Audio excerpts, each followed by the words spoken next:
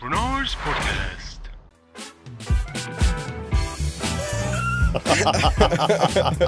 Andrew Gregory is all the way here. Came all the way from London. Andrew, hey, how are you, buddy? Hey, I'm good. Hey. Good to see you, Renars. Oh, good to see you too. Andrew is a pole dancer. He's a hairdresser. Is that the right way to say it? Yeah. And just a really cool dude. Like, has a couple tattoos here and there. Nothing much. Yeah, a few. Just a few. So, me and Andrew, we met, like 7 years ago? Yeah, I think that's about right. Around that time. And I was your teacher for a little bit. Yeah, you were. I wasn't really sure what I was doing there, but I was. And Andrew was one of the main guys who was like always very positive, always like going for it. And yeah, I really liked your energy from the beginning. I mean, it was a great time, actually. It was a great time. Yeah.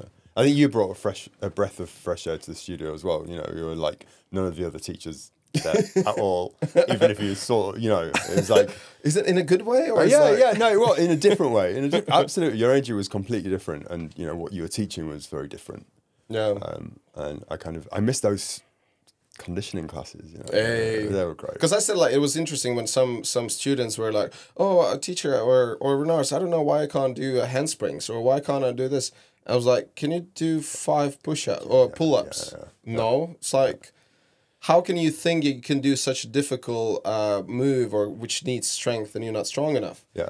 You know, and the best part was like when you're not putting the work in. Yeah, and when I started those conditioning classes, which I designed with all the rings and all that stuff, I remember how many people next day or whatever next week they would come and was like, oh my God, I couldn't get out of bed next day because I was like so in pain. But in the same time, I would have someone like you who would still come and say like, I'm sore as fuck, but I know that I need this. Yeah. Absolutely. Which was great. I think I understand that you need the basis of strength to do those moves, but I still have nightmares about archer push-ups. Oh my God. Your favorite. But the thing is, it's interesting, if your strength and conditioning is on the, it's well or it's strong enough, there's also less chances for injuries. People don't understand that. Then they see a cool move, especially in pole acrobatics. You can get injuries, and you know that very well. So easy if you're not strong enough, you're not conditioned enough, you're not warmed up enough, and all that stuff. And I mean, I love it when I teach as well now, and I kind of love it when somebody arrives at the studio who has never done pole before, and I think they seriously think they're going to walk in and be doing some big trick. And, you know, you do a really basic spin and they're sliding down the pole and they're just like, why can't I hold myself on the pole? It's like, I think that strength takes time to and develop, I think the biggest one is to get used to the skin against the pole. Yeah. Especially when you wrap your legs around it. Yeah. But also you're using muscles that you use for nothing else in life. You know, I'm strong in so many ways, but take me to a different sport and I am really weak. Yeah. We use a particular muscles in a particular way for pole. But that's with everything. Yeah. With everything. Oh yeah, it's true. Yeah. You specialize in one thing. Yeah, if I don't do gymnastics for a while and I go do some tumbling and whatever, next morning, everything's hurting.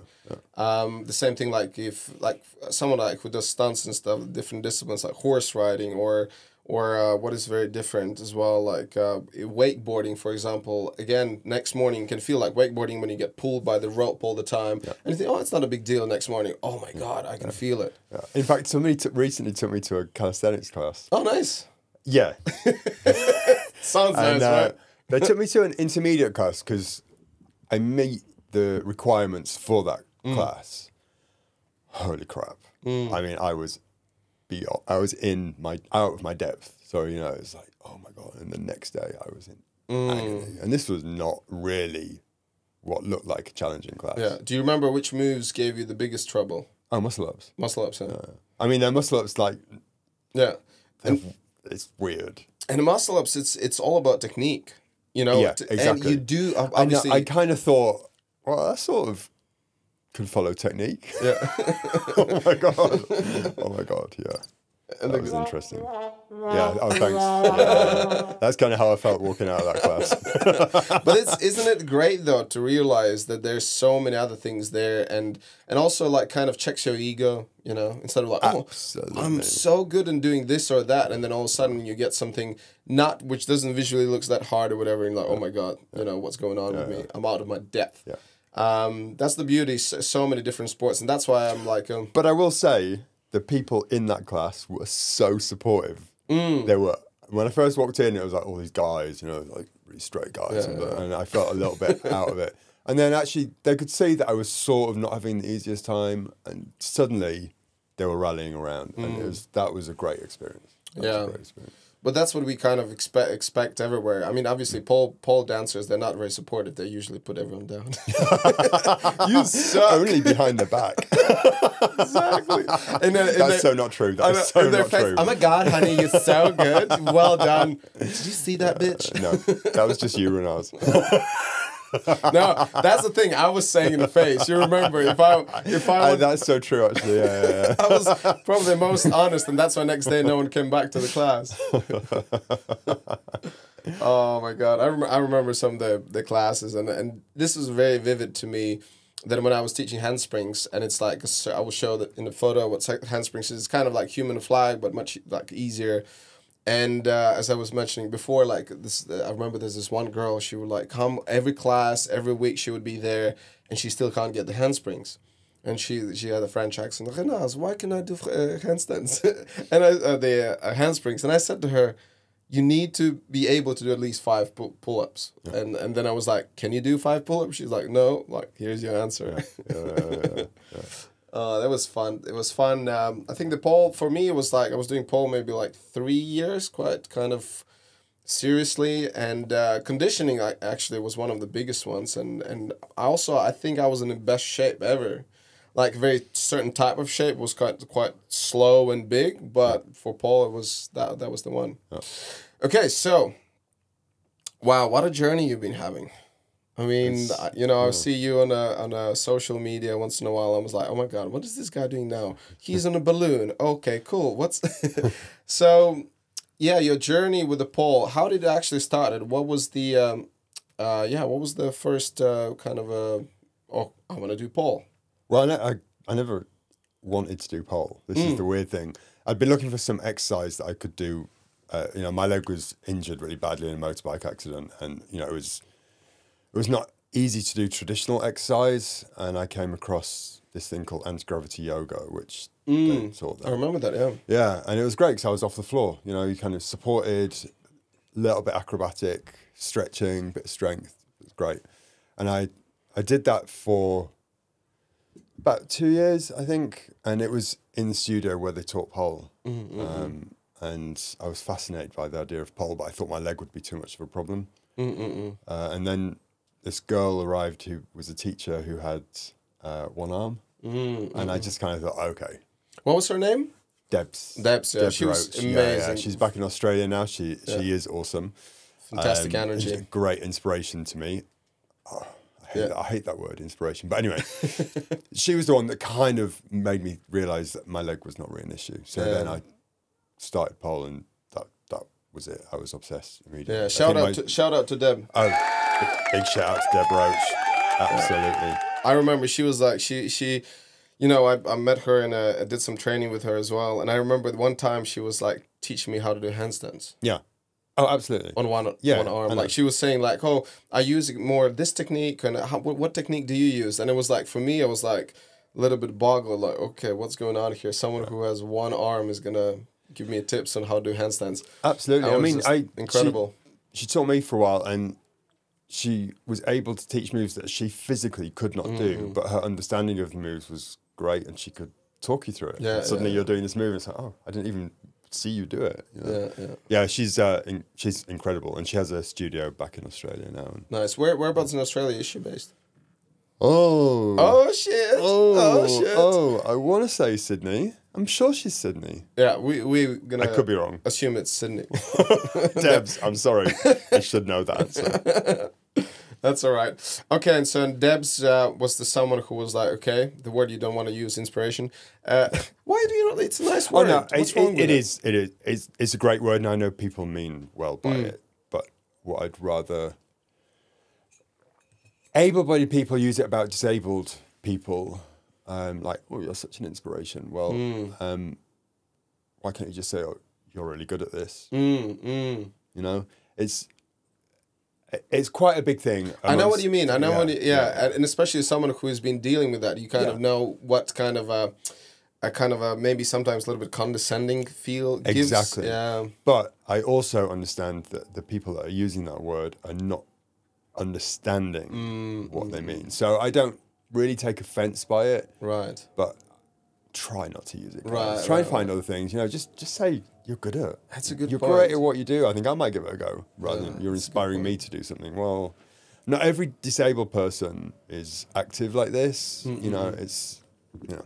Yeah. It's an interesting one. It's like something what we deal on a daily basis. Because for me, when I moved to UK, it was a lot of, I would hear like, oh, you're from Eastern Europe. It was, they had that, some people like, when you say where you're from, they think, oh yeah, that's pretty cool, exotic or whatever. And some people have that, oh, you're this Eastern European, whatever. So whatever experience people have with certain words, I guess, and it gives a different meaning.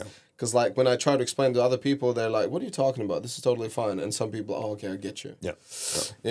And so you start getting into Paul as well and with Debs. And then how long before you met me on my crazy classes and stuff? Like that was around a year? Wasn't even that long? Yeah, it wasn't that, I hadn't been doing Paul that long actually, I think, when you came along. It's kind of, that whole period, I can't quite work out my times. I was on a lot of painkillers. Yeah. So there's this whole stretch of period where it's like my... That's why you were so happy though. So yeah, it's hard. I was doing Pole before my amputation, I think, for about a year and a half, maybe 2 years max. So a year and a half before amputation. And you were in a lot of painkillers. I remember you told me like how it hurts and stuff. And I don't remember if I did say to you, so why you just, you know, like, I do remember there was a weird feeling like, who am I to tell you that, you know, you should just, why don't you just cut it? Like, it's so weird. It's even, I don't even can't say that because... No, you can. And also it's, let's say if I would have that situation, it's a tough one. In a sense, like, oh, you just why don't you just get rid of the pain and I mean, it's a weird thing to live through thing. because, you know, for 17 years, I'd had the accident 17 years before the amputation. So I lived with those injuries for 17 years. And through that time, there was operation after operation after operation. And, you know, they're constantly saying, oh, yeah, no, we can make it better, we can make it better, we can make it better. And, so you kind of believe them. You kind of think, oh, well, maybe the next operation will sort it out. Yeah. And then as I was becoming more active, it was becoming more painful. And I was finding it more restrictive. And I finally went back to speak to them about what could be the final operation. And there was two options. There was one to have like one of those big cages on my leg to reshape it, re-lengthen it. I would never get a working ankle. And it just seemed like it was going to be 3 years out of my life where I couldn't really do anything. And the other option was amputation, and I sort of jumped at it really. It was the right time. How many surgeries did you do then? How many surgeries? 14. 14 surgeries. Yeah. It's almost like one surgery a year since the accident. Yeah. Jesus. Wow. Yeah, it was pretty full on. Yeah. And then I decided to have the amputation and went ahead with that, and I literally woke up the next morning with a big smile on my face, and I haven't looked back since. I mean, there's days where it gets sore. You know, no prosthetic is perfect. It's still plastic against skin. Yeah. You know, it can get sore like a pair of shoes can get sore. So there's some days where it's not great, but I'd say like 95% of the time is absolutely amazing. But you cannot compare with the pain you had before. Oh, exactly. I take no painkillers. And then for so many years. Yeah, so... kind of slowly, I'm getting into your kind of experience, and I would probably say, fuck it, like dealing with this pain on an everyday basis, and all the painkillers which are not doing any good for you and for your body. And the problem was, I was taking all those, so 4 different types of painkillers 4 times a day, and I was still in pain. Oh, do not think I was not pain-free. This was just allowing me to function, to work, to train, but I was not pain-free. And what kind of painkillers were those? Well, Are you okay to talk about it? Yeah, absolutely. Yeah. So I was on paracetamol and codeine, tramadol, gabapentin, and diclofenac. And any of them addictive? Oh yeah, absolutely. How was it for you to get off of it? This is really interesting. I remember my GP calling me a couple of days after my amputation to say, "What's going on with your painkiller situation? Have they given you something to help you?" And I was absolutely fine. I mean, I stopped taking those painkillers on the day of the amputation. I had one thing that they give you after amputation to help to prevent nerve sensations. I stopped that about 3 weeks after the amputation, and that was it. I never had a single withdrawal symptom. Which is really great. Yeah, it was amazing. Because people get addicted even after a year or 2 years or even less period of time. Months. Yeah, exactly. I think because I was in pain and I needed them and I was taking them as prescribed, it's the thing that sort of helped, but it was fine for me. Do you have any idea what kind of damage actually that was doing to your body? I mean, I don't even want to think about it. Fucking how many years? Don't want to think about it. I know. Wow. It's so interesting that nowadays people start paying attention to that and noticing how big of a damage those things do to you. Back in the days, well, doctor said, then I would take them. Also obviously you don't want to feel the pain. No. I mean, like weird things happen. So through that period of taking the drugs, information about those drugs changes. Now I remember a few years in, suddenly there's a notice on the packaging saying that you shouldn't drive while you're on this medication. I've been driving for years beforehand on it, and it's like, so those little things. Yeah. But yeah, it's great not to be taking any painkillers now. Oh. And like I say, if they actually killed all of the pain, they're great, but they don't. They really don't. That is pretty crazy. I didn't even thought about it. Again, like when you would say like, "Oh, I'm taking all these painkillers," it was not even one time of, "Oh yeah, it could be quite bad for you. Oh, you can get addicted of it." It's like, and now people get more and more aware of that. Wow, and then that's it. And I think I'm just thinking now. Obviously, not obviously, but I have this ideas about like the phantom concept, the phantom leg that you felt. But in your case, it's more about, okay, this leg has been hurting for so long. You're like, okay, I finally get rid of this hurtful and a painful leg, which is like, you don't really think about or do you have that sensation of the phantom leg? I'm really lucky. I don't. I did initially. It wasn't pain, but it was lots of very weird sensations. And you kind of learn little tricks to help your body deal with it. In fact, what I used to do, I'd sit on the edge of my sofa. This was before I had a prosthetic. Put on a pair of long trousers and put a pair of shoes. So I had a shoe underneath where my foot was missing. Oh, wow. And then you can visualize moving the foot and it would get rid of all the weird sensations. Oh, wow. Yeah. And there's a thing called mirror therapy where you put a mirror alongside your long leg. So it looks like you've got 2 legs. And it tricks your brain into thinking the leg is still there. Very interesting. And that makes it easier to deal with getting rid of the pain. Yeah. But mine only lasted, for 2 or 3 months I got weird sensations. As soon as I got my first prosthetic, they started to disappear. That really helped. That's interesting. But also mine was a planned amputation. So it's different, I think, when you have a traumatic amputation. So if I'd had it done on the night of the accident, then maybe I would have had phantom pain. No. It would be also so different because you wouldn't have that years of experience of having that constant fucking pain. It's so true. But there was a risk of that, me having an amputation and still having exactly the same pain. Really? Absolutely. They did quite a lot of tests beforehand, nerve conduction tests, to just check that everything was kind of working okay. But yeah, that is always a possibility. I could have been in exactly the same situation, but without a leg. Still been on all those and then you would painkillers. still need to do the painkillers. Exactly. Oh, fuck. Yeah. But, they did a lot of research, they did a lot of tests, and they felt like it was going to be fine. Very interesting. It's a weird decision to make. Yeah, it's Choosing to cut off a part of your body. very often when I have my guests or I talk to my friends and stuff, I can like relate to things. I have nothing to relate here with. I know what pain means, you know, but also I don't know what it means to have it for that amount of time as you had.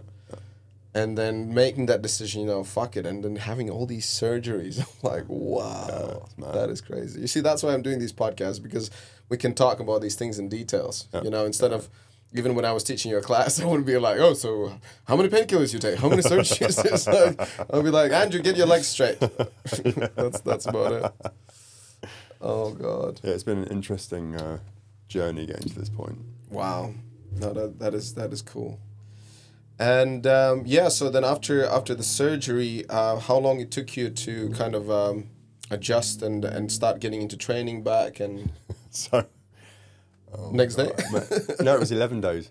11 days. 11 days I was back in the studio. In fact, there's videos on my Instagram taken 11 days after the amputation. Oh, wow. I've still got the stitches in. And when I look at those videos, actually you can see that the stump is still swollen. But I needed to move. I needed to get moving. That's what worked for me. And I think the exercise, getting back into a good routine, really helped with the healing. I mean, I had my first prosthetic 6 weeks after my amputation, which is really quick. Really quick. Usually they have to wait. Yeah. Really. But I think all my movement had helped with removing the swelling and. But also, I think like so much relief of I don't have to deal with the pain anymore. Oh yeah, exactly. And also, I was so excited. I know it sounds weird to be excited about being an amputee.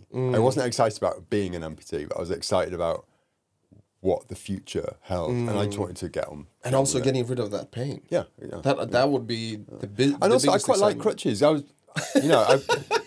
got a strong upper body, so I could get around really well on crutches. I love crutches. I was still going out and doing clients. You know, getting on a train, carrying my equipment, all of that. Still working before I had the prosthetic.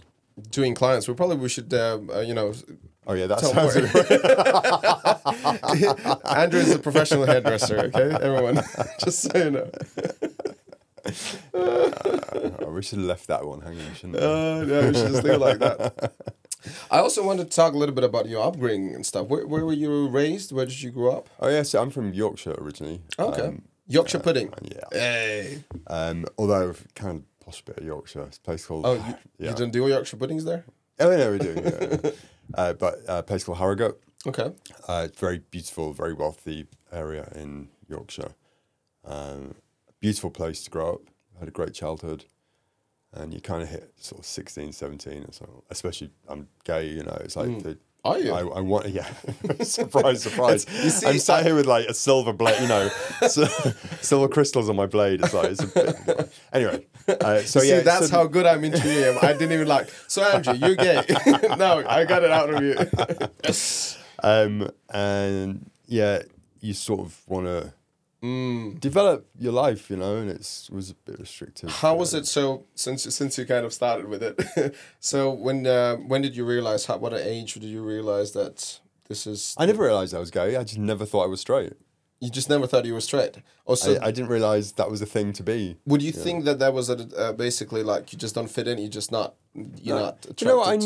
I never felt like I didn't fit in. I never had those big dramas about discovering myself or feeling out of place. It's just that's how I was, and it was okay. You know? Okay. And I came out to my parents. I was around 16, I think, 15, 16, and they were very cool with it. Everything that's supportive. Awesome. You know, it's been a great experience. Do you have siblings? Yeah, I've got a brother and sister, both older than me. They both still live in Yorkshire, and they have families. You know, so my parents have got everything. You know, boy, girl, and a hairdresser. You know? Wait. Nice. I like that.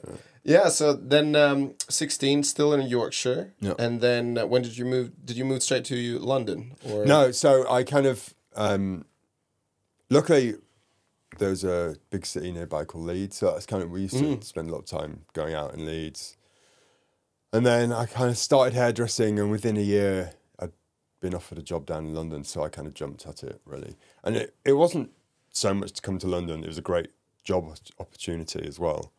But it was great to come to a big city. You know. So, and with the hairdressing, then did you go to college, or you just were self-taught? No, I trained at a salon in Harrogate, but they used to send me on some courses to a place in London, and they offered me a job. So hairdressing started very early. So very early you knew that hairdressing is your thing. Well, I was going to do biochemistry at university. Oh, so hairdressing or biochemistry? That's very close to each other. I did my A-levels and decided I would have a break before I did anything. I didn't really enjoy education, so I kind of thought I'd have a break, and ended up with this little job in a hairdresser's. It was a really cool hairdresser's, actually. And it just sort of happened, really. That's so interesting. Biochemistry, why biochemistry? Well, I was doing biology, chemistry, and physics at school, so it seemed like the logical thing to do. You know, at that age, you don't really know what you want to do. You kind of do what you that's why I'm kind of asking. Yeah, you do what you're strong at. I didn't really want to do anything with the physics. I didn't really enjoy all the math with physics, so it's much more chemistry and biology were my preferred things. So it just seemed.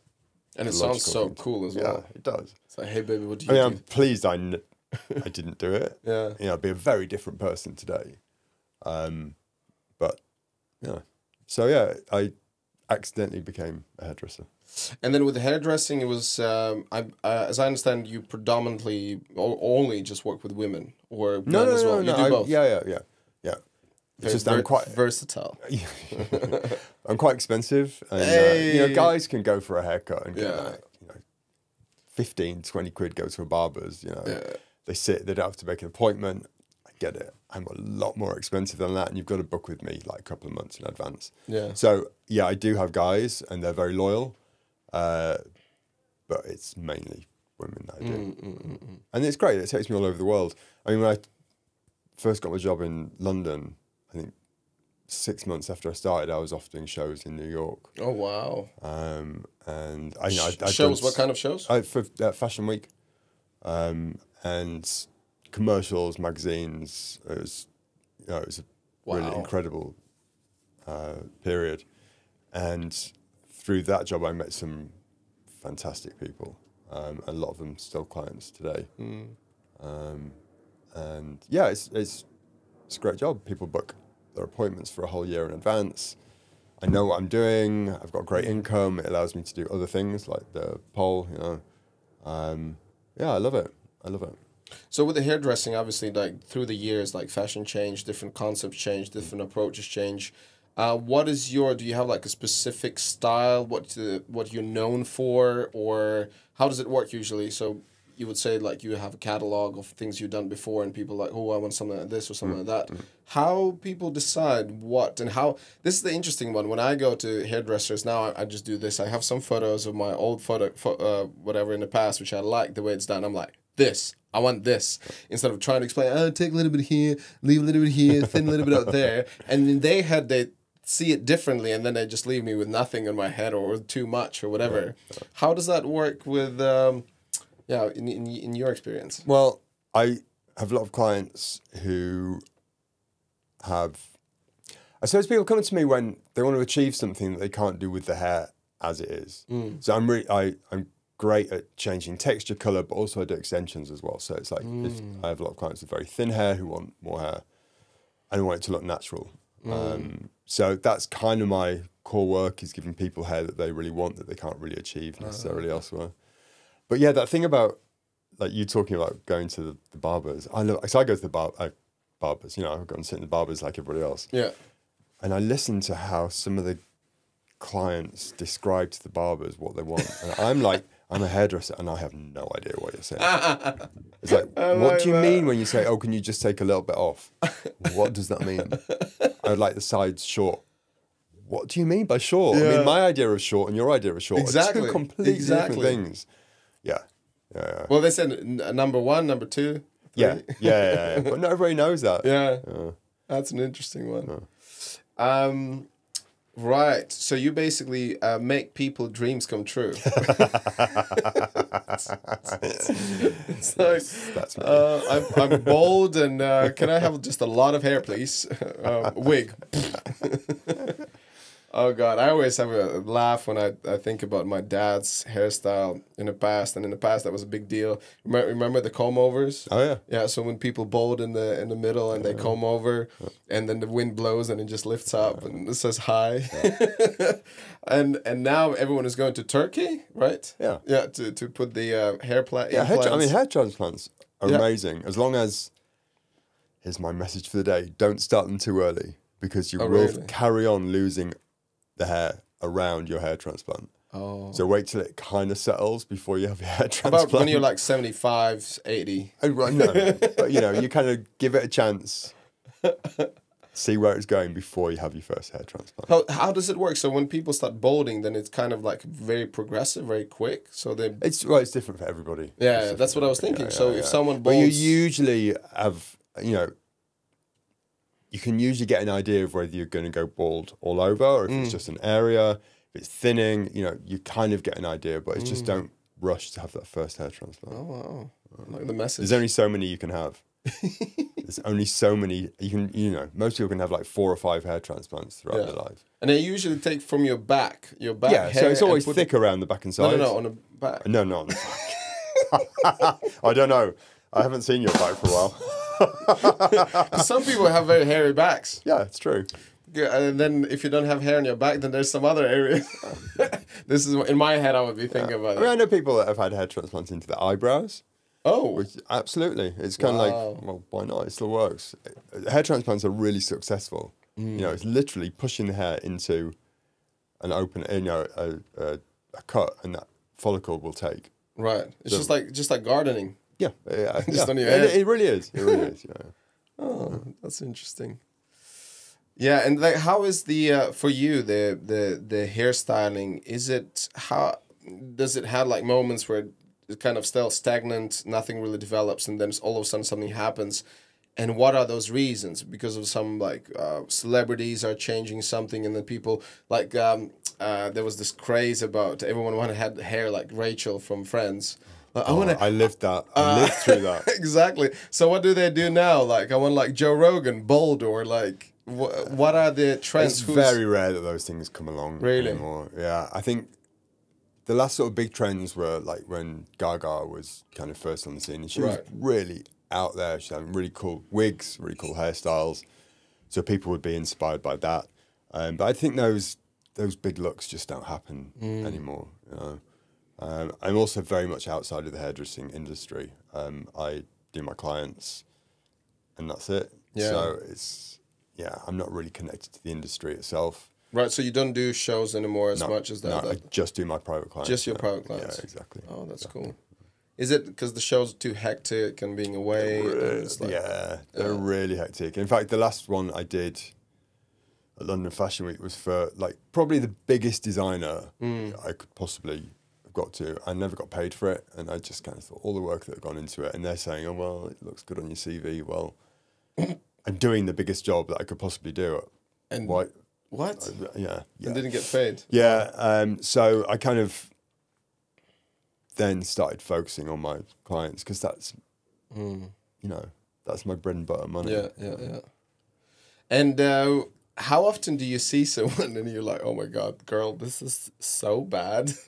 Oh, you see, that doesn't happen because everybody pre-books their appointments. No.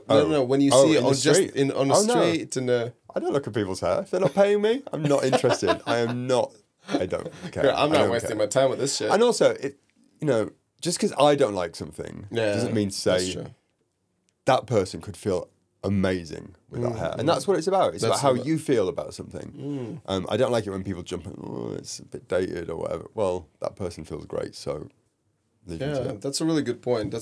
Like however you feel. Yeah. And but then unfortunately, then how many people are following the trends? Like, it even doesn't look at them very well, and that's about so many things. Yeah, don't assume that because you're following a trend that it's going to look good on you. Yeah. You know, it is about how you feel. It's pretty sad. If you feel good, that's the most important thing. Yeah, it's and pretty don't sad. let anybody tell you any different. You know? Yeah, because like when I just moved to UK, I remember like I noticed people from Essex. You know, like guys would get the sleeve tattoos, get the tight trousers, and get like really really fake tan and stuff. And girls have this crazy no makeup. socks, loafers. Yeah, no socks, loafers. And I was like, what is going on here? And they're like, oh, this is how we. This is how the cool people. I was like, what? Yeah. Where's your original take on it? But to them, that's it. And that makes them feel good because they feel like they're part of a tribe. Exactly. Yeah, tribes. It's kind of what it's about. Huge thing about tribes. The feel that of belonging and stuff. And I think I'm just about myself, and I think people who I'm surrounded with as well. Like it's mainly like I feel comfortable. I don't give two fucks about what other people think. Yeah. You know, it's just like this is. I feel that suits me. And recently I talked to someone about this. I was like, oh, so what kind of your style? My style? As long as I feel comfy. I'm walking around with flip-flops all day long. I don't care. Yeah. That's about it. Okay, let's have a little break. Renars podcast. Okay, and we are back. Had a little break. I was the only one who did the stretches. How is your stretches? Do you wake up in the morning? Do you have a routine of stretches and stuff? Man, I'm lucky if I can even stand up straight when I wake up in the morning.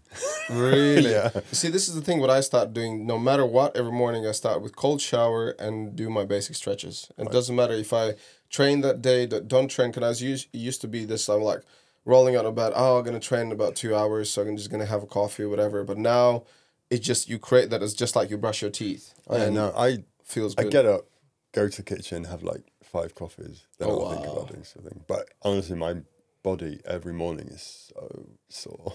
Really? I mean, how old are you now? I'm almost 40. Okay. Yeah, we're about, 30 years difference? Not far. Yeah, I'm about to turn 52, and it's like your body really, you really start to feel it. But I think you start feeling it. Well, obviously, I can't say about your situation. And your case is very different and unique, and also so many years of painkillers and like all those things can leave different things. But how is your recovery? Do you do any cold baths? Do you do saunas? You should do those things. No, but it's time. I mean, I'd of course love to. It's time. But that's your health. I get up, I work, I train, I go to bed. Yeah. And it's difficult. I don't know how it's like where you live. Do you have any gyms around with the saunas and cold baths and all that? Absolutely. Yeah? I mean, I live right in Zone 1 in London. It's like I've got hundreds of gyms around me. Yeah. But it's like, but I would definitely suggest you to look into, like, especially recovery, the saunas and cold baths. That's something. Even in the morning, if you just wake up with a cold shower, that's already makes a huge difference. Yeah. I've got a list of I just look at your face. I could possibly do, and it's like it's not going to happen. I'm just saying. Like even this morning. No, it's bad. I know. I absolutely agree with you. But I'm like, whatever. And it's physically one thing, but mentally, like especially a cold bath. Like this morning before I came to set up the studio with everything, I went for a really quick one, like half an hour, just swim and cold bath, and it just kind of almost like turns the button on is turned on now. I'm like, awesome. So just in the future, think about it. I get it. Cool. Okay, so pole stuff. Let's go back to the pole stuff and the journey, and then it's been crazy. So a year and a half before you did the snip that's it. Oh. Got rid of your left foot. Yeah. So I still find it quite interesting talking about it. And then you got back to training, and then so how that all kind of continued. So you just continued training. Then you got noticed, or someone invited you for your gig, or you were competing. First of all, when I had the amputation, I knew about this kind of World Parapole competition with IPSF, which is Worldwide Pole Championship. It's massive. It's huge. And I kind of decided that I would enter the Parapole competition. Mm-hmm. And I did, and I won, and it was kind of great. And then I did that for a second year as well, but I kind of realised quite quickly that I also wanted to compete against able-bodied polers. I just wanted to be in a competition with everybody else. And IPSF is pole sport, so it's kind of more technical. It's much more about requirements, compulsory moves, bonus points. Everything has to be at the right angle to the judges. It takes away the kind of artistic freedom of it. So I decided then I was also going to do regular pole competitions. And my first one was a competition called Pole Theatre, which I won, which was... I won the amateur one then. I've just recently won the pro one as well. And that's against able-bodied polers. What is this one video? So this is hang on a second. Which one is that? That's the first one. So that's Pole Theatre Amateur in the drama category. So you have to tell a story. So I kind of decided I would do something specific to me, which is waking up after the amputation and going through to being given my first prosthetic. Yeah, but I saw it. I was like, that's a very strong... It's kind of weird. I kind of... It's quite weird to be watching this, actually. How long ago this was now? That was 2019. 4 years ago. 19. Yeah, 19. Yeah. And, I still love this routine. I mean, I can pick holes in it, but actually, as a piece, it's incredible. I remember, actually... There's a moment where I do a backflip and I land, I'm doing a backflip off the pole onto one foot. And the audience was just quiet. And I was like, I don't understand what's going on. Did it not work? And then I kind of finish the piece and I'm stood at the front of the stage and the music ends and it's silent. And I was like, what the hell? And it was because people were really emotional. It really got to people, which... Obviously, that's what I wanted. I didn't realise it was going to have quite the effect that it did. It's beautiful. Yeah, it is. Yeah, it's a great piece. It's a great piece. And as you said, to tell the story that, I just want to see how is this split? I thought I was going to be able to pick more holes in this. I haven't watched this for a long time. And for me... Oh, God, I loved that bit. Man! Okay. Yeah. So yeah, it was emotional for people watching it, but also I had to walk off stage really quickly afterwards. I was absolutely knackered. Yeah. No, not knackered. Emotionally. I mean, I was crying. I was absolutely crying. It was such a big moment for me. And then to win it was just incredible. God, that was good as well. For me, this is better than this is better than I remember it. You kind of when you look back at past stuff. My legs are it's difficult for me to get used to that. I can't see the other leg because I remember when I was coaching you and when we were together in the studio, I remember you with both. And it's interesting. Yeah. Well, that flip wasn't great actually. I did touch that. Yeah, anyway, I can pick holes in things, but anyway, it's still a great piece. It still stands up to criticism. It's beautiful. Yeah. And so this was the first kind of a big competition since Amputation, or? No, it was the first competition against able-bodied polers. Gotcha. IPSF is huge, but that was just parapole, so that's kind of against disabled polers. So this was the first regular competition. Right. So it was this was actually weirdly more important to me than the parapole one. I want to be able to share a stage with everybody and not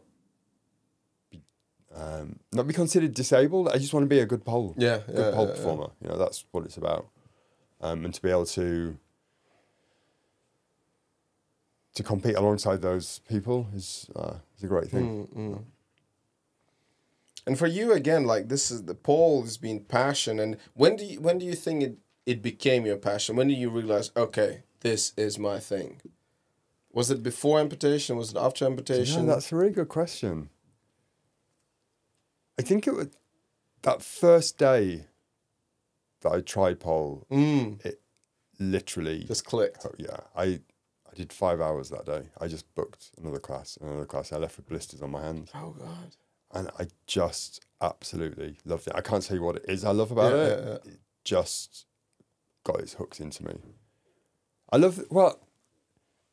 I love the acrobatic element of it. I love the artistic side of it. I love the sport side of it. I love the exotic side. We don't use that word anymore. I use the stripper side of it. There's so many different angles with it, and there's a sense of community as well. It really got its hooks in. It takes me back as well, because I remember when I was working still for Dream Boys. Yeah. That's where I did my show, but that was the show I created. It was like probably the best show. I would be performing different events and stuff, but that setup was so perfect. Like, and like my storyline worked and everything worked, and it's so funny whenever I would tell to people like, "Oh, dude, Paul," and then, "Oh, you stripper, Paul," and then that's the a kind of a stigma which we kind of already. I think it's much way better than it used to be like 5 years ago, 10 years ago. It is, but it's definitely still there. It's I mean, still I there. kind of like I feel really weird when I tell people that I do pole because I know what they're thinking. Yeah. In fact, one of my neighbours recently, I saw them in the street and they're, "Oh, we found out your secret." I was like, "What secret?" They're like, "Oh, Which one? the pole." Yeah, I was worried. I was seriously worried. These people live next door to me. And they're like, "Oh, you do pole?" And it's like, that's not a secret. And, it's kind of, I think in their heads, they had that attitude. So funny. But that just shows straight away like how close-minded and I wouldn't say simple, but yeah, in a way, it's actually interesting to talk about this because someone who has been doing this and who understands ins and outs and what is it actually about, it's difficult to send all that information in someone's head. So it's just true. like when someone says like golf. Oh, golf! I really enjoy golf. And in my head, someone who's been doing athletics and sports since I'm a little kid, I think golf is bullshit. It's like there's nothing to it. It's for old people, whatever. And then I go to a range, and the first thing I did, I was like, I tore a muscle in my stomach because like it takes you in knowledge and technique, and there's so many little things. And I'm like, I have such a totally different respect towards the golf. But the same thing about pole. When I was like, oh, girls, and then wrap my legs around the pole and it slides and it feels like it tears your skin out. That's so true. Then you get a different respect. It's basically when people haven't tried something, they should not be having any opinion about things. They would say like maybe, oh, that looks beautiful, whatever, but I don't know. So that's why you should not have your opinion about it. Almost like. Also, I find it weird that you have like parallel bars, which are things that people hang off and they do all that crazy stuff on. You take that same piece of equipment and turn it that way. Yeah. And people have a completely different attitude towards it. Funny enough, about 4 weeks ago, there was a guy sitting here in that seat. He's a world champion in doing bar stuff. Right. And do the flips around everything. Jay Chris, yeah. And I'm just so happy that I have different kind of representatives of different pole stuff. And I don't have a problem, No. absolutely, as far as like strippers, where kind of modern pole developed, I love that that's part of it. And I love that people still have that awareness, but now it's nice. I wish people would understand it's a much broader spectrum now. There's so many different angles to it. This pole theatre piece is so far removed from the clubs, but they're intrinsically tied together. Yeah. Yeah, it's just even to imagine that I would go there and start doing $1 bills doesn't make it like, what are you talking about? This is artistic, it's performance, Although if you feel it's like physical. doing $1, I'll take it anytime. Yeah, no problem with that. It's okay. It's okay. And someone who worked in the gay clubs as a go-go dancer, I used to get tips in my undies all the time, so I wouldn't mind that. Back in the days.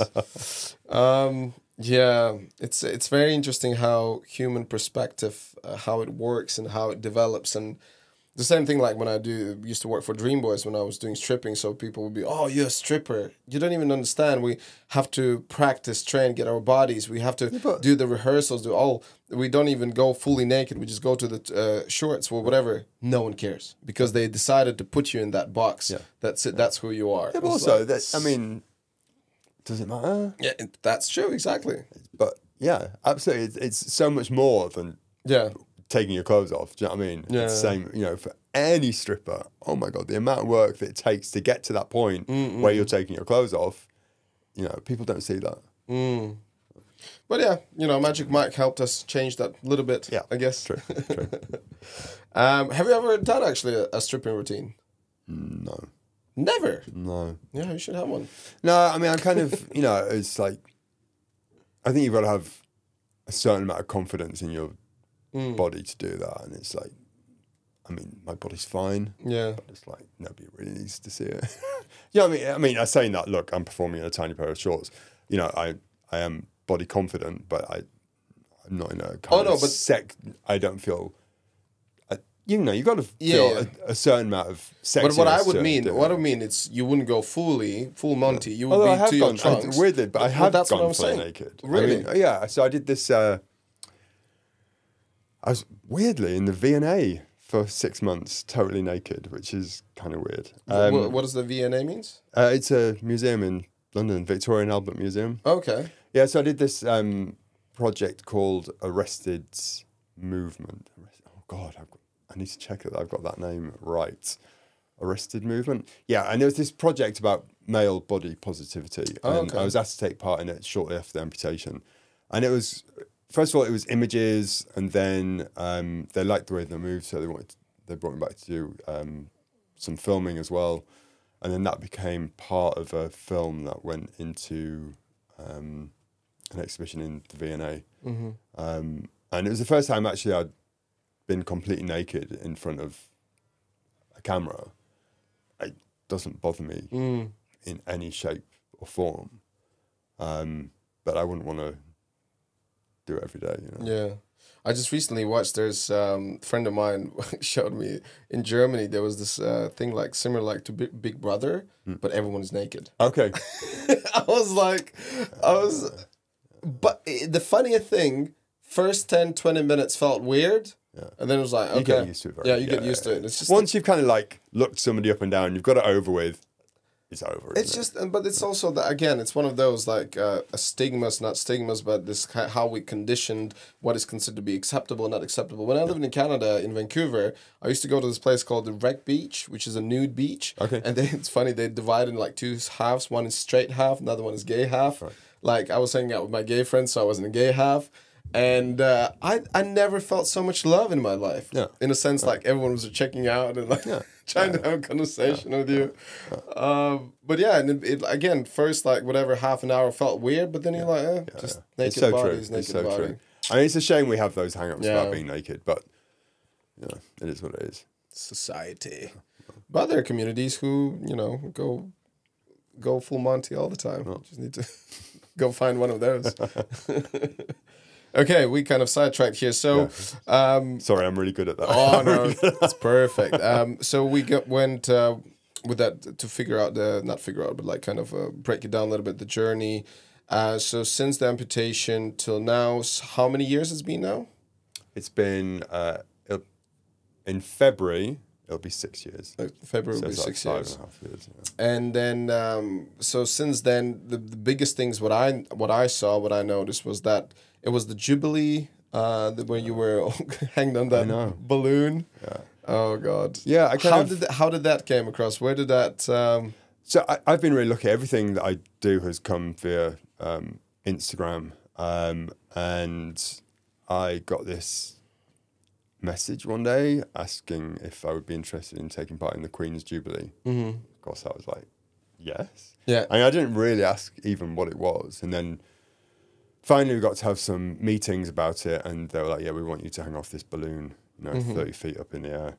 How did that? What was your first reaction when you heard the idea? Man, I was so excited. And then we had no concerns. Like it's like high up there. It's like could be scary. Like, no, I mean I didn't really know how high I was going to go. And you're okay with the heights, right? So I am absolutely.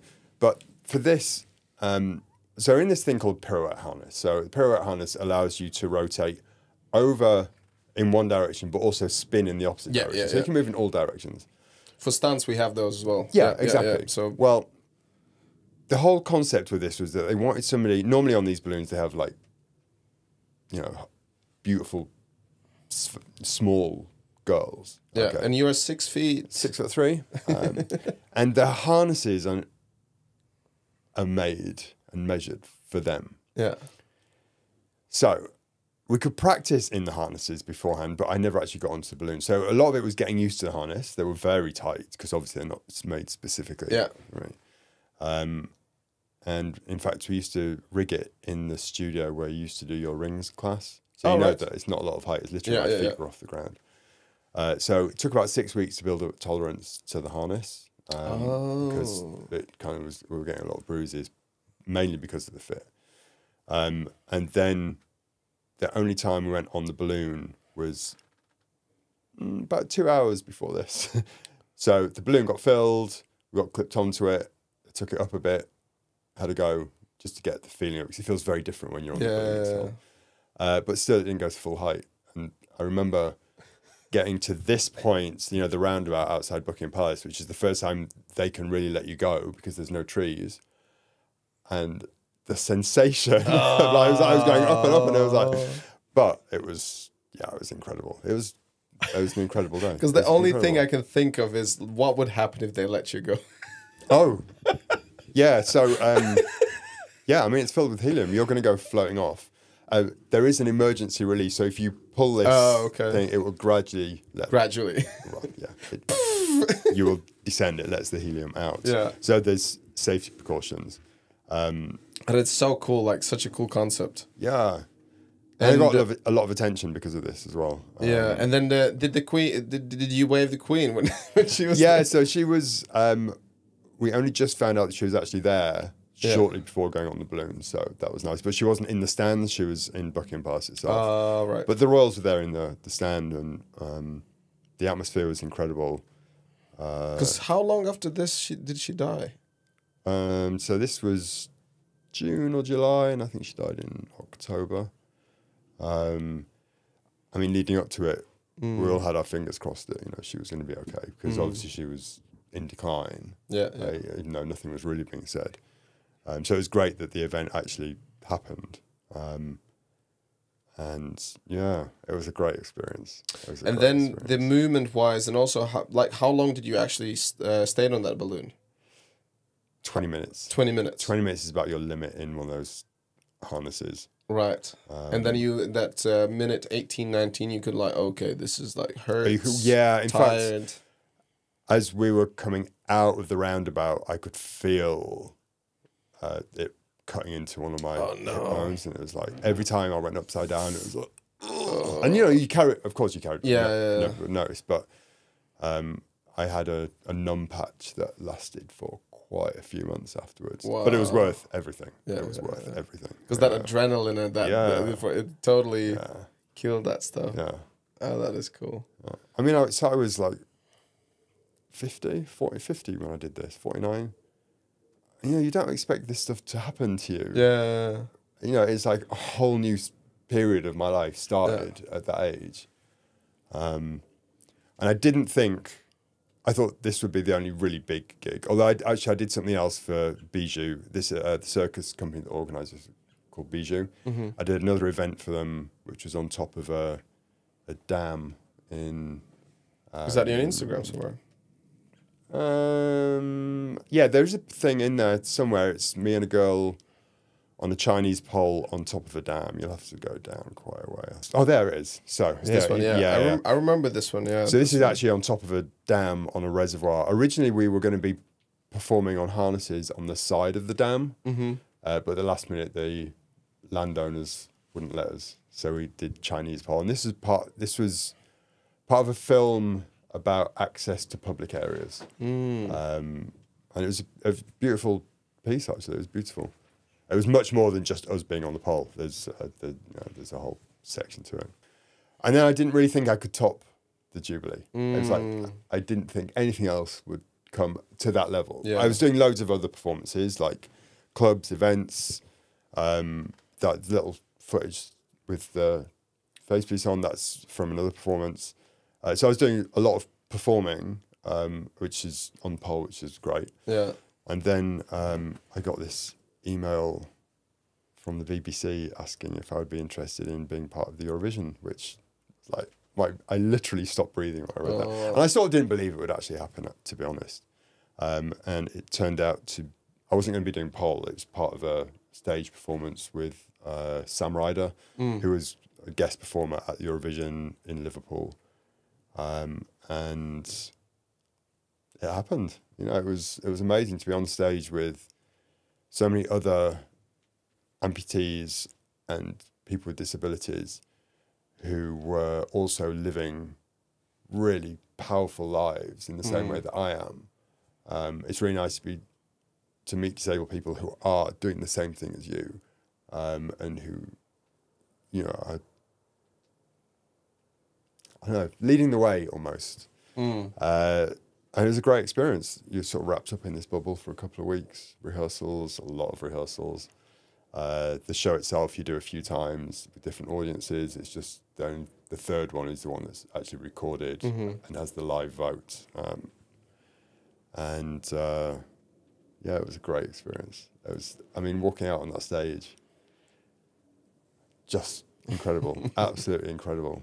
And do you remember the people who you were there with?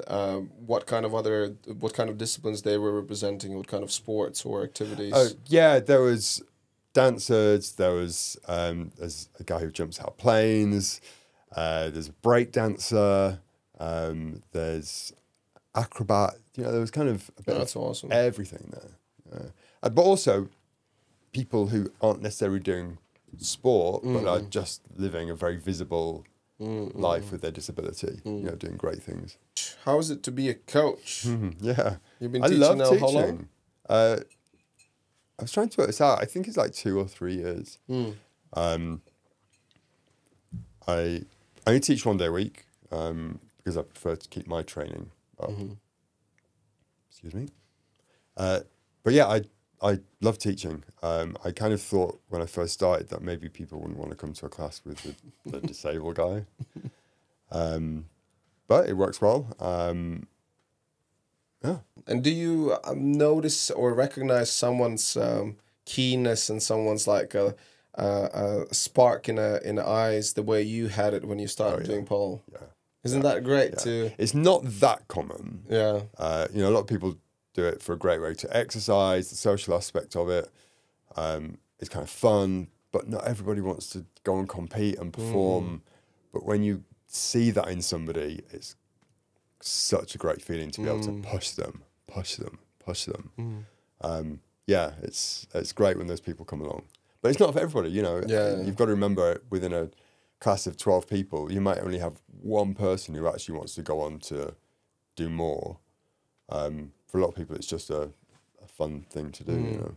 What is the main reason why people do pole? Like, I'm guessing predominantly it's female. How is it now in the studios? Like, do we have still? Because I remember when I was teaching, we would have boys here and there, but very rarely. Yeah. And some of the boys, I remember you were actually I think you were the only one who was like kind of, I'm just a dude doing my thing, come in my sneakers, whatever. But then we would have other guys, like they go full on stilettos and it has to be very flamboyant and it has to be this. And I'm like, oh, you know, everyone goes with what works for them. Yeah. How is it now? Like, is it getting more popular for boys? It's definitely getting more popular for boys. And there's still, you know, a lot of guys do it in heels. They want to do the kind of like more exotic side. It's so exotic. It's like, it explains it. I think it explains it really well. But in this country, we've kind of drawn back using the word exotic. So I'm not really sure what word to use there. But yeah, there's also the guys that are coming through that are doing it much more from the sport angle are definitely on the increase. It was interesting for me as well to see like some male performers are like it's like a circus discipline with a crazy acrobatics like that. You know, you can look at that the way on the pole, and then at the same time it could be very like dancey and like very, again, like we go back to strippy kind of concept of that. But it's how you express yourself, how you enjoy it yourself. You know, absolutely. There's so many, and I do love to see. What I really love is to see a guy in a pair of heels doing the acrobatic stuff. That, to me, visually, I think is absolutely amazing. You're doing flips off the pole onto the floor in a pair of 9-inch stilettos. It's like, man, you got my attention. It's just so weird now. Like, for example, I've been focusing a lot on figure skating now. So I'm learning different, like, spins and twists. And when we someone says figure skating, again, like very similar, like someone says pole dancing, they would like have this certain kind of a visual, you know, oh, this, you know, a girl, Torval and, and you Dean, know, that's very what they this think. and that. And then now when I'm doing, and I want to try to learn doing backflip on the ice skates, which is, you know, I think one of the coolest, and you need some balls to do that, because, you know, if you smack yourself on ice, it's a different story. And it is kind of a little bit, ice skates do a little bit represent stilettos in a sense, like when you do certain moves and stuff. Absolutely. And, you know, it's different and it's a challenging, and if people, it's like you know, this is what they do. I'm gonna do my football and my rugby and whatever. It's like, yeah, but how about exploring different movements and different concepts? And ice skating also, like figure skating, really works for me similar to with the pole. With the pole, because it's a music, it's a dance, it's a performance. You go in a beat, you do certain move, you land in a certain beat. If you go like land certain move in that beat, it's just like this kind of a crazy satisfaction. And in ice skating, it's very similar. So that's why I love still. I listen to my music in my ears, like headphones, and I do those tricks. It's really cool. Yeah, backflips. I mean, I remember I used to be so frightened doing any kind of flip off the pole. Because I only used to pole without my prosthetic. I now do some pole with it on, some pole with it off. So I was always going to be landing on one foot, and it used to scare the crap out of me. Now I teach workshops for flips. I absolutely love doing flips.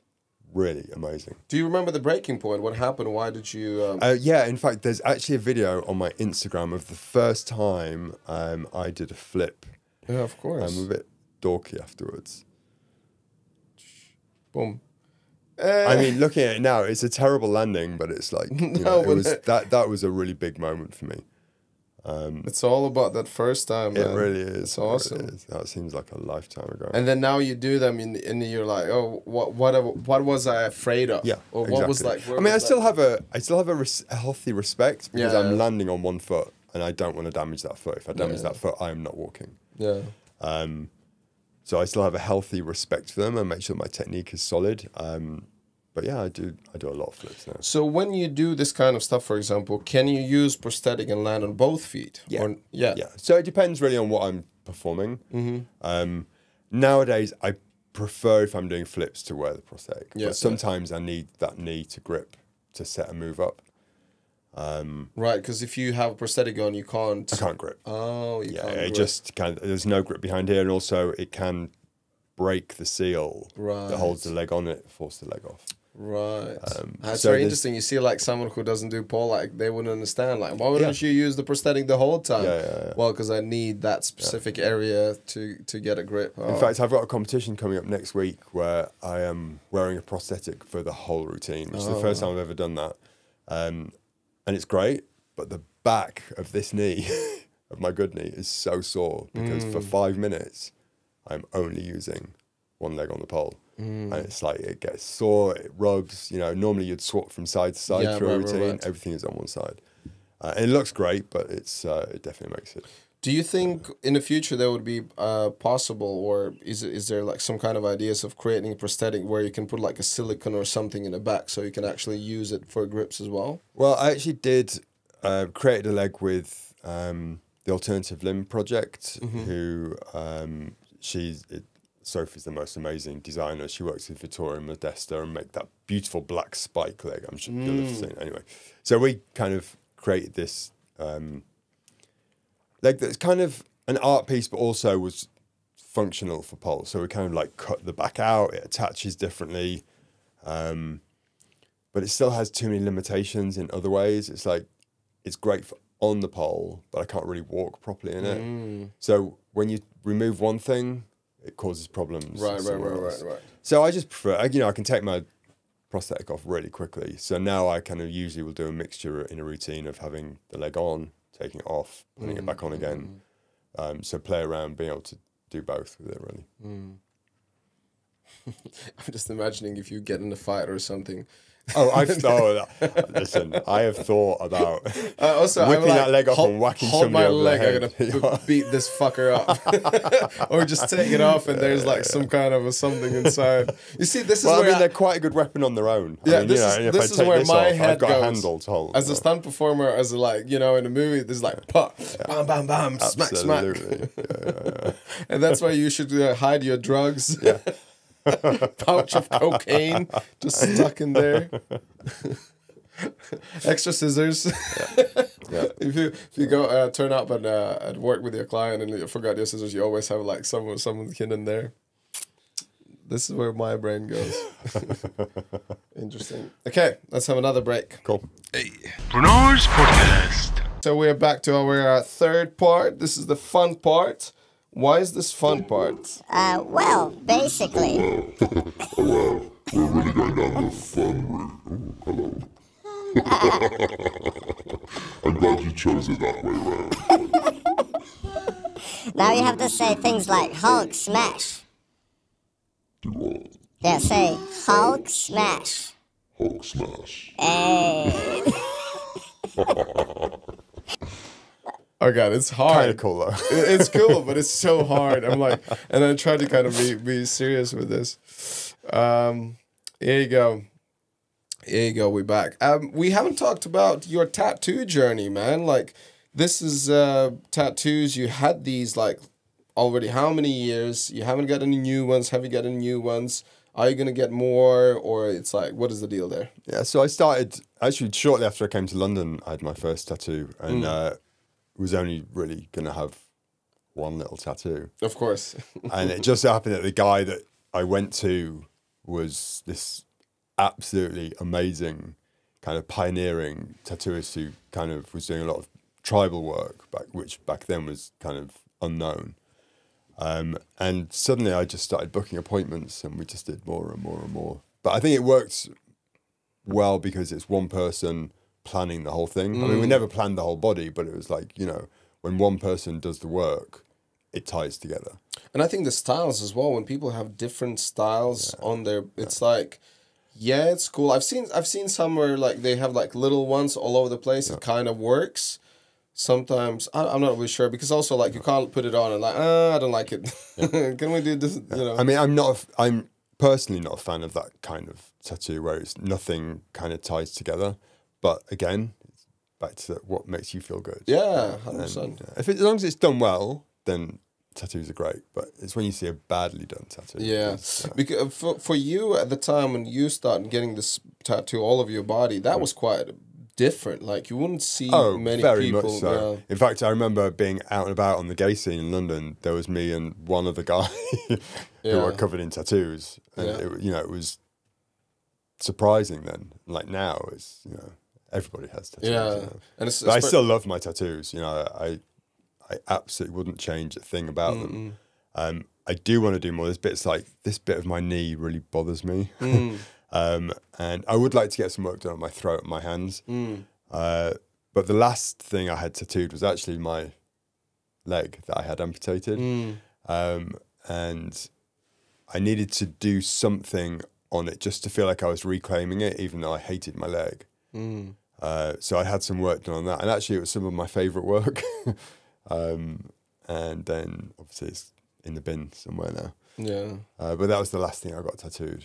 I have this really weird thing I want to ask you. If you don't want to answer, don't answer or whatever. But it won't be the weirdest question I've ever. What happened with your foot? Do you know, you're not the first person to ask that. Where is it? So it's weird. On the morning of the operation, the registrar kind of talks you through what's going to happen, and she was explaining, and then the first thing she said to me before I asked questions was, no, you can't have it, because apparently people do ask for the leg. It goes in an incinerator. Oh, okay. I'm still kicking myself to this day that I didn't ask for a photograph. I wish I had asked for a photograph of the leg amputated. I would love to have it. I hated that leg so much. Because it's literally part of you. Exactly. But I think it would have just been nice to have that image of the thing that I absolutely hated. So I'm really sad that I don't have that. But yeah, it ends up in an incinerator. Yeah, I'm curious. Like, what is the intention, or what is the kind of idea behind it? Why people can't keep their body parts? And like, I would think that, again, you know, if that would happen with me, I would like, you know, just obviously take the meat stuff, but just have a bone and stuff. I don't know, maybe create some kind of a vase. I don't know, something like. So why There's would so they? many cool things. And she didn't try to explain you why. She didn't. I mean, I think the term they always use, oh, it's biohazard. You know, there's the chance of, you know, it could be there could be infections, or I mean, it's whatever. They don't. I mean, they have to have a blanket term. I mean, I do know people that have successfully got their limbs and had like, you know, little burial sessions for it, but not in this country, in America. Yeah. I mean, it's kind of weird to have the right taken away. Yeah. Like I said, I didn't really want it anyway, but I do wish I had that photograph. That's interesting. It would have been so cool. It's interesting, like how they, it was like just being in that. What is that liquid where they keep? So they can keep formaldehyde. Yeah, formaldehyde. You have this like floating. I know, it would be so cool, wouldn't it? It would be so cool. Some people have the lavas. What's that, lava vase? Yeah. Or what they call it? Yeah. But you have this foot just floating in. So I do have. I managed to get the X-rays from the night of the accident. That's really nice. I have those, and every so often I pull them out and realise just how smashed up my leg was. Oh God! So it's nice to have some of those things, but yeah, I don't. What is? I didn't ask this, but what was damaged in your foot? Is it easy to explain, or there were just so many things? There were so many things. Yeah. So from my knee down was completely smashed up. Weirdly, the first smash was at the perfect length for amputation. There is a perfect length. This is calculated. If it's the right length, it's easiest to get a prosthetic on. And that was where the first bit of damage was. So in fact, it worked quite well for me. But beyond that, the bone had come through my leg. My ankle was smashed to pieces. When they reconstructed my leg was shorter. They fixed the ankle. So I had no ankle joint left. Like they removed the ankle joint, screwed my foot onto the bottom of my leg. My foot was at a weird angle, so I didn't have to wear special shoes. I remember, I mean, it's weird how your brain works, but I was determined I didn't want to have special shoes made, you know, like with one sole thin and one sole thin. Yeah. So they attached my foot at an angle so I could wear a heel raise inside a normal shoe, but I wouldn't need special shoes making. But that made it kind of harder to walk on as well. So yeah, it was pretty smashed to pieces. In fact, they told me years later that they had bets in the operating room whether they would be able to save it or not. Oh, fuck. Weird doctors. Yeah. Well, yeah, but I like hearing that. I like all that stuff. Yeah. I like it. Yeah. I'm glad that when I say like we weird, had the relationship that he was able to tell me that. Yeah. When I say weird, it's positive. Yeah. Because I like weird stuff. Yeah. It's, me too. It's all about me that. too. And also like all the surgeries were covered by NHS, right? Absolutely. Yeah. Can you imagine if you've been in States? The first thing you would do, like, okay. Yeah, I know. I'm very, very lucky to be here. You know, even when it comes down to the prosthetic, you know, there's a liner that goes inside that goes on my leg that holds my prosthetic on, and I go through about 4 a year, which is a lot. And in America, you have to apply to your insurance company to get a new one. They may not give you it, blah, blah, blah. And most people get one a year. So I can just pick up the phone and I leave a message, it arrives in the post. Shout out to NHS. Yeah, absolutely. I mean, I have nothing but praise for the NHS. Yeah. You know, I've had such a great experience. I know it's not the case for everybody, but, you know, the service we get in this country is incredible. When I watched this one little interview, there was something when you mentioned it was interesting about the dating life, and how, and it was I thought it was kind of peculiar, interesting when you mentioned that you actually didn't say to your date that you have that you're disabled, that you, and then you come up and then what was their reaction? And it's like, so this is pre-amputation. Yeah. So it was. Oh, there was pre-amputation. That was pre-amputation. So, you know, it was when I took my shoe off and I was walking around, it was really obvious that there was something going on with my leg, you know. And it's even though I needed a walking stick to walk, when I went out, I would not take my walking stick. I hated it. So it was it wasn't necessarily obvious at first, but I knew when I went home with somebody that they were gonna know. Now, I mean, it's kind of this. It's not meant to sound. It is a bit sad, but I haven't dated at all since the amputation. You haven't dated at all since. But also, it's not such a problem now because I never have my prosthetic covered up. My prosthetic is always on show, so I don't need to have that discussion with anybody. I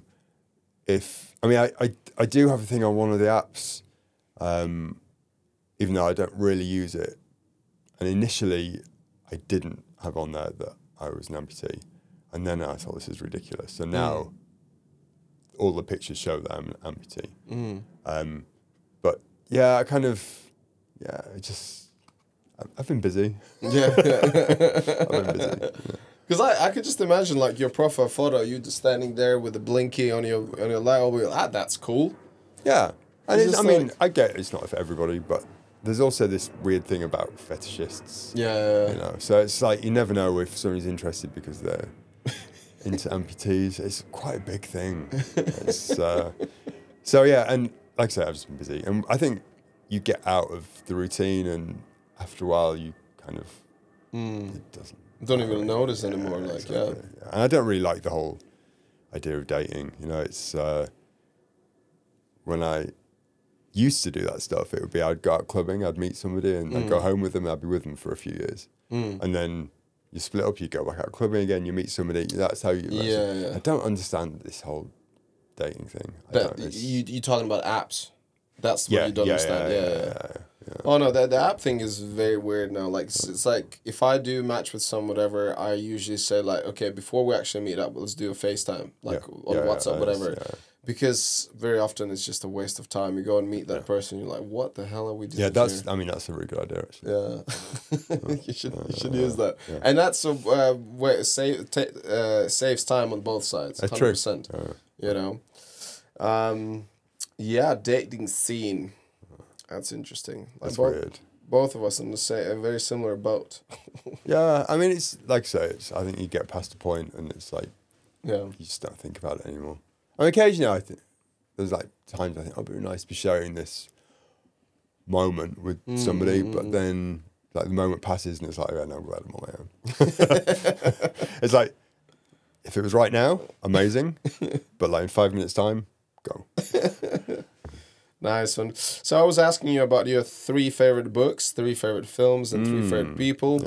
And books, you're like, I don't really read books, and you gave me this one book. Yeah. What was last time you read it, or when did you? I read that quite a long time ago. I read occasionally. I find reading difficult because I have so many conversations going on in my head. Yeah. And I can't stop them. So it's like I get to the end of a page and it's like, I have no idea what I've just read because I've been thinking about this, about that. So I just find it hard work. So it's just not my favourite thing to do. But occasionally you're given a book and it absolutely... have you ever tried to get into audiobooks? Because that's what I'm doing. I have done actually a lot of time in hospital, spent listening to audiobooks, but I think I have an association with being sick or being, recovering from an operation and audiobook. So I kind of like, I don't enjoy that. Anyway, so the book you suggested was The Exquisite Corpse, and I actually listened. It's dark. I listened to it. When we talk about all of these choices, I mean, there's a lot of darkness in there. Yeah, but like this book specifically was the most graphic book about genitals and. It's about a serial killer. It's about cannibalism. It's about. It's got a bit of everything. No, but what I'm saying is like I never heard anything so graphic, and it was interesting. It was like it was portrayed, it was written, it was It's a powerful book, but also it's a beautiful read. It's a beautiful read, and there's a love story that goes on in there as well. I just think it's powerful, and it stayed with me for years. And it covers so many different aspects as well. Absolutely. Like what is the relationship? what does it mean for everyone is different, and also like how for gay people was like to fight, like getting out and opening the closets and fighting with all that stuff. So it's interesting. It's weird. It's one of those books that gay men of a certain age, a lot of them will have read it. I think it was quite groundbreaking at the time, and it still is a fantastic read. I'd recommend. I mean, if you like dark stories with a bit of romance in there as well, it's a fantastic read. Good stuff. No, I enjoyed it. I'm still listening and haven't finished it. That's good. And that's why that's the idea about, like, when I have guests, I always ask about them, because then it's great to also discuss certain things that we both seen or read or whatever. Yeah. So you have different take that I have, and then just to hear each both sides. Yeah. Cool. Okay, and then we have films. Blade Runner, absolute classic. Yeah, I mean, I can't imagine anybody not liking that movie. I think it was visually, I think the story's amazing, the concept, everything. It doesn't date either. You watch it now, it still looks as fresh as the day it was made. And even though it wasn't a great hit at the time, it's gained this appreciation over the years. But I kind of saw they made the second one, which was powerful, but it didn't do it for me. That's how interesting it is with those sequels. It felt like it tried a bit too hard. But yeah, I mean, that movie was amazing.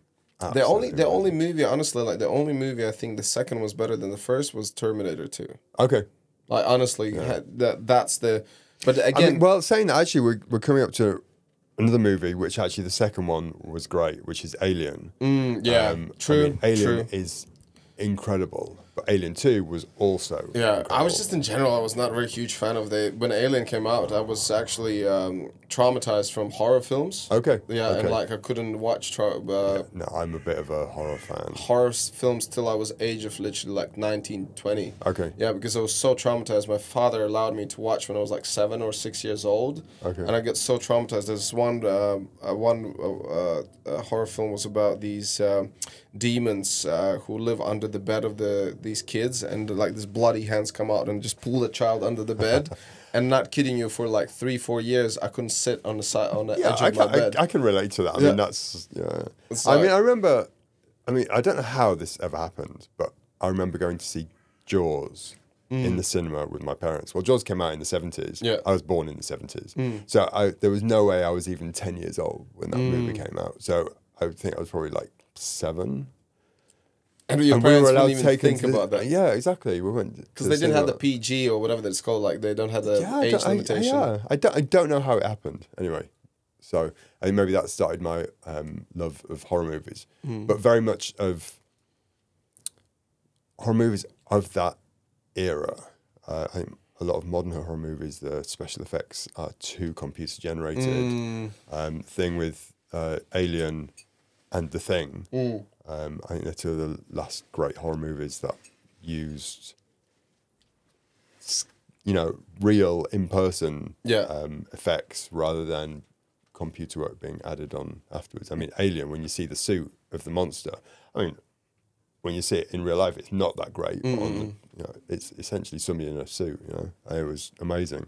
And The Thing, all the models were made out of, wax, and it was real things that were happening. The puppets, or what is it? Yeah, even prosthetics, some of the kind of setups. Yeah, and it's incredible to see those movies.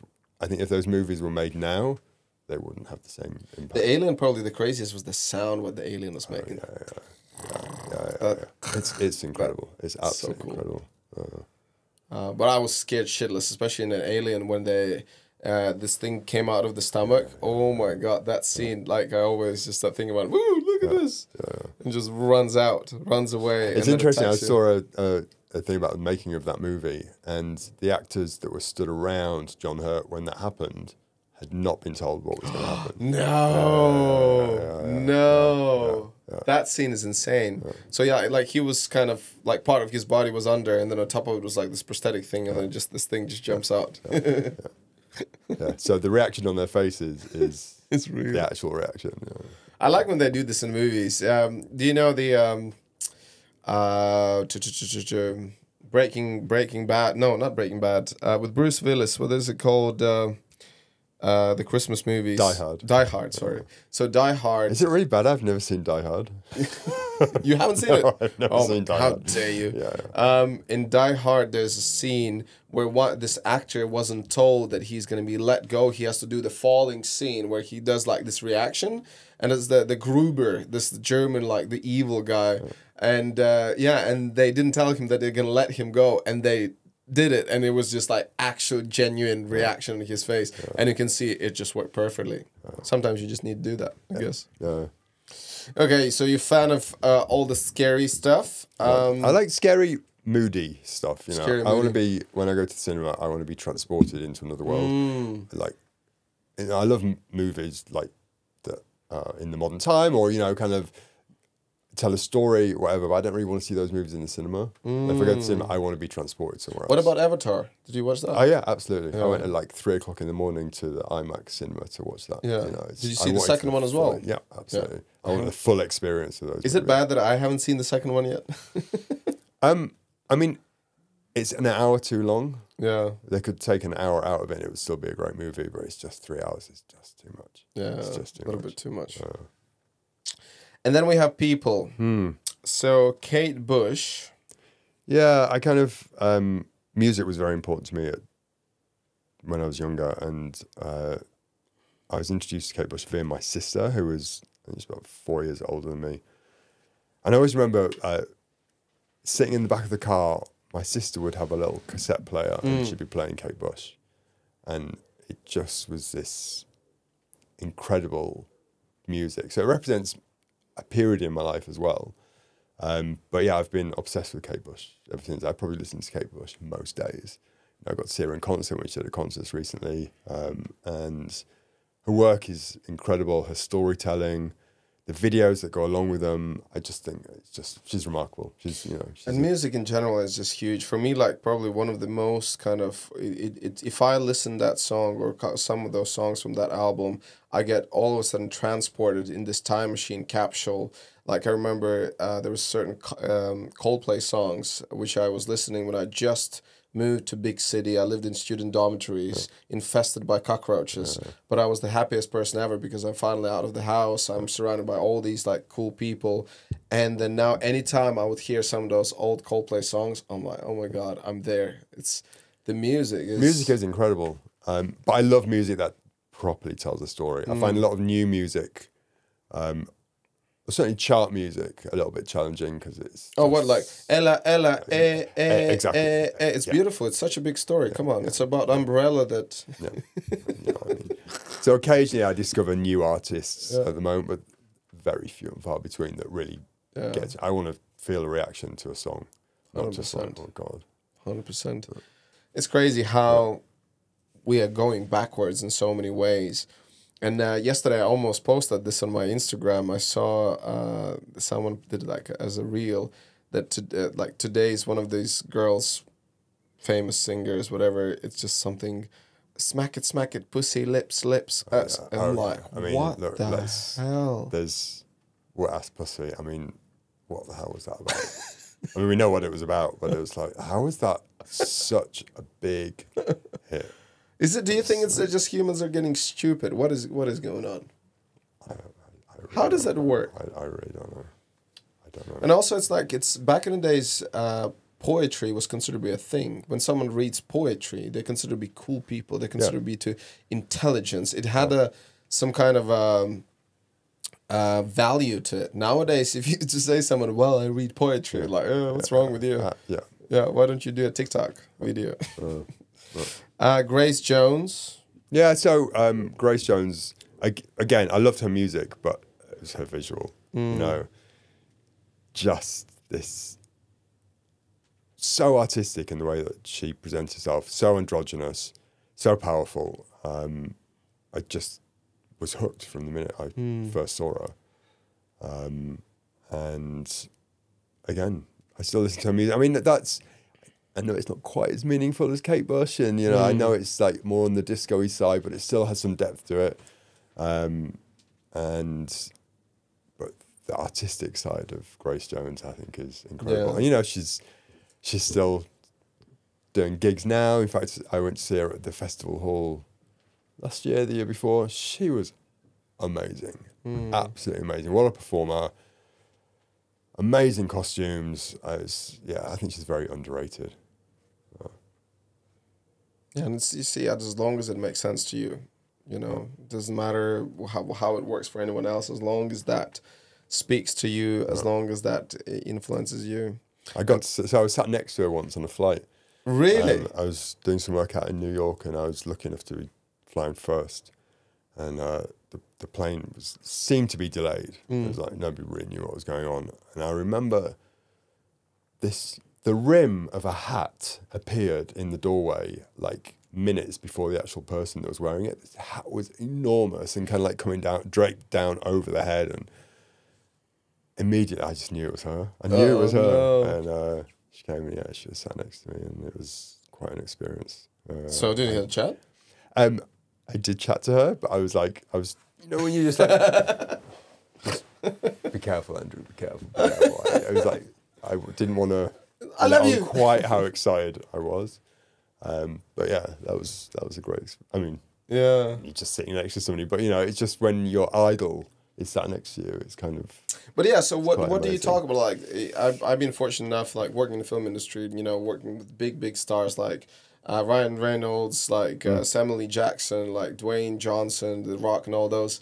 But very early in my head, I realized there's not much I can say to them what they haven't heard. Yeah. If I would just say to them, huge fan of you, what impact does that leave? Yeah. I'm just one of the other 1,000 million people who is huge fan of me. Yeah.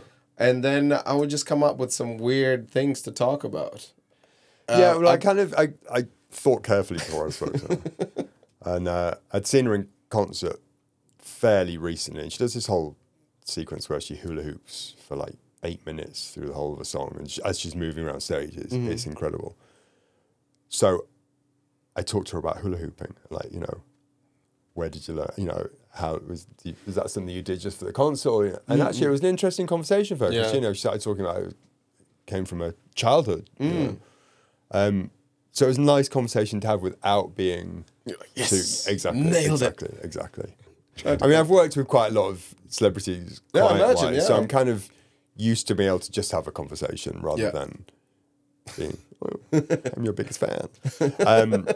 Because you're probably not. Yeah. And it is, but people do think, I really want to meet and have a conversation with this person. Actually, most people have got nothing to say to them. It's like, and it's just, they live an ordinary life like all of us. They just do very visual, high profile things. So it's nice to talk to people on that level, what did you have for dinner last night? Exactly. Yeah, that's the beauty. And you see, like, we almost, like, this is our experience a little bit here as well. Like, when I met you, when we used to come to train and stuff, and, like, since then, your path has been so different and so many things going on. But all I care is about, like, how was your experience? How did that feel? How was that doing that balloon stuff? It's interesting how we just kind of somehow coded that someone is getting more famous, then all of a sudden they're different. They need to deal on a daily basis with more bullshit. That's true, but so I have this slightly weird thing. I'm still getting used to it. The pole community is not massive, and I have quite I have a reasonable Instagram following, and that Instagram following is all over the world. So I'll go to do a competition, or I'll go and train in another country when I'm traveling, and I can guarantee somebody will lose their shit when I walk in. It's so weird. It's so weird, but they won't come and talk to me straight away. Yeah. And then, like, maybe an hour later, they'll come up and they'll finally talk to me. Oh my God, just come and say hi. It's like, It's interesting. So for celebrities, that's amplified, 100 million times. Yeah. Well, for me, like, the biggest one was the Dwayne Johnson, The Rock. So he would be right next to me, like, with the film, the Hobbs and Shaw. And I would lose my shit if I was stood next to Dwayne Johnson. I was like, I was literally had a script in my head what I'm going to say. And then when I actually came over, all I said was something, huge fan. That's it. And I'm like, he's like, it's okay, brother. So stupid. Because, like, I had this thing, like, I had a friend of mine who was actually going through cancer, and I thought, like, it would be sick to do, like, a little video, like, to say to him, like, get better soon, whatever. And I didn't have enough nerve to ask him that. But yeah. Oh well, and one more person we have, Quentin Crisp. Yeah, so I mean, it's a slightly divisive character. First of all, the thing about Quentin Crisp is when I was in my much younger days, I saw a movie called The Naked Civil Servant, which is his kind of story. And he lived in a very difficult era, being gay, being very flamboyant, and it kind of like tells a lot of his stories, which is, I think that's the thing. His visual was so incredible in a day that was not accepting. So it's a very hard life that he lived, although he was also incredibly fabulous as well. Divisive because he kind of like also has he didn't really believe in gay liberation. He made some comments about AIDS being a fad, and he's kind of he said some controversial things, but still he was a pioneer in many ways. So I think he just had such a big impact on me when I saw that film when I was fairly young. What was the title of the film? The Naked Civil Servant.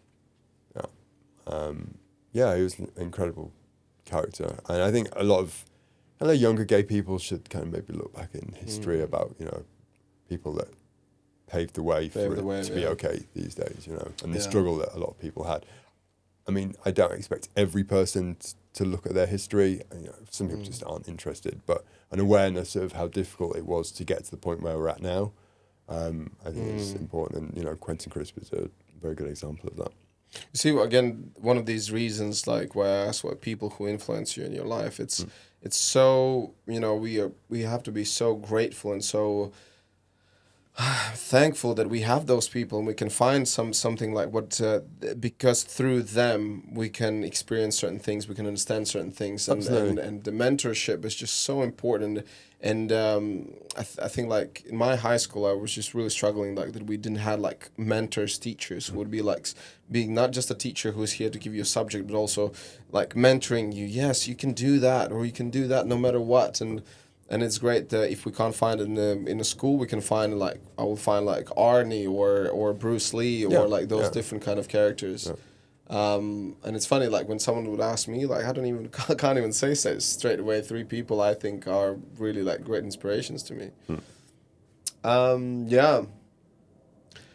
Oh, anyways, listen, this was fantastic. Yeah, it's been great, Renars. Man, I can't express I'm so thankful that you came all the way where you are.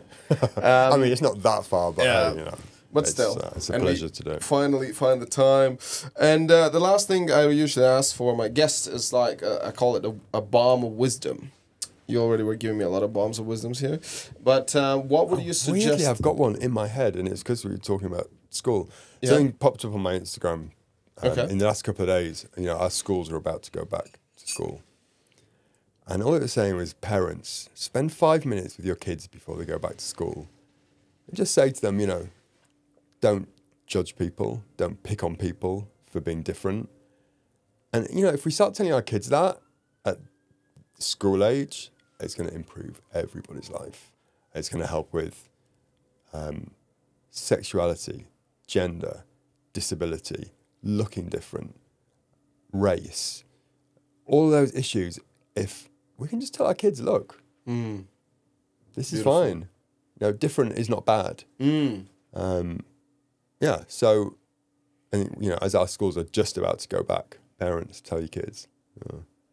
Because those kids are going to be adults, and we don't want those adults to be beating up the people that are different. Hallelujah, brother. Yeah. I totally agree, and that's a beautiful bomb of wisdom. And thank you so much again for coming over. Such a pleasure on us. Bush! And a little dance before we leave. Uh-oh. Am I being paid for this? It's about to jump. It's about to drop. Come on, yeah. Oh, where are my glasses?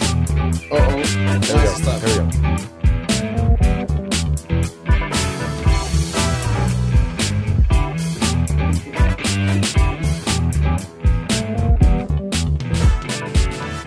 That's it. Blah, blah, blah. Renars Podcast.